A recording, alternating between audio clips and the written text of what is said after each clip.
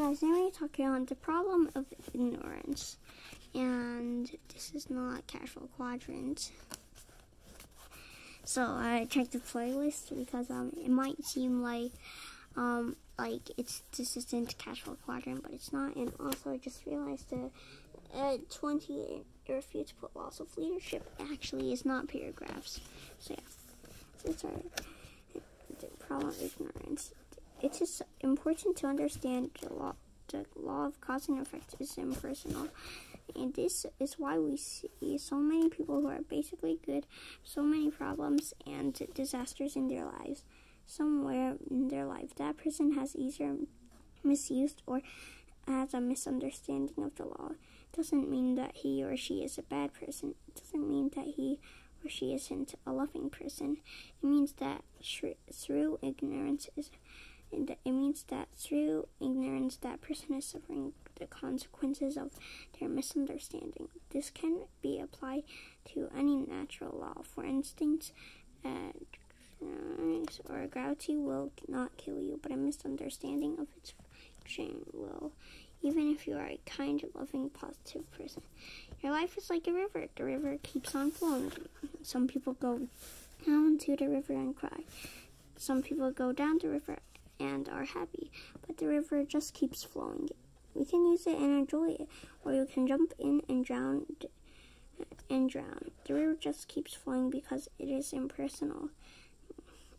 We live in an impersonal universe that can support us or destroy us.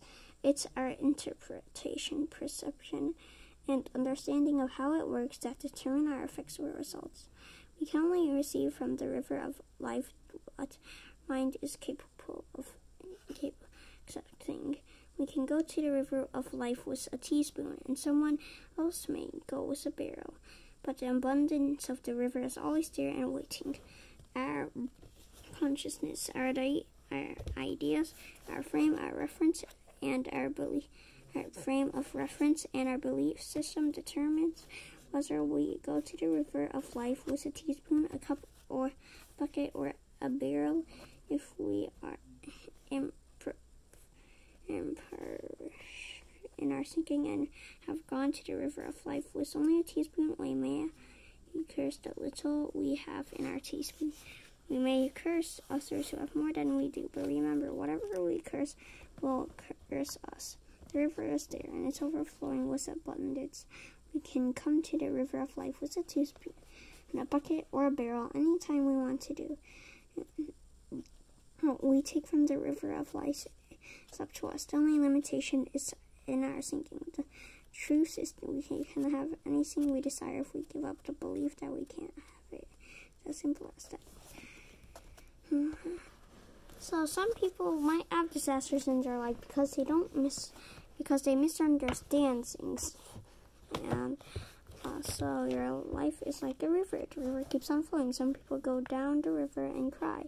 Some people go down to the river and are happy. But the river just keeps flowing and flowing.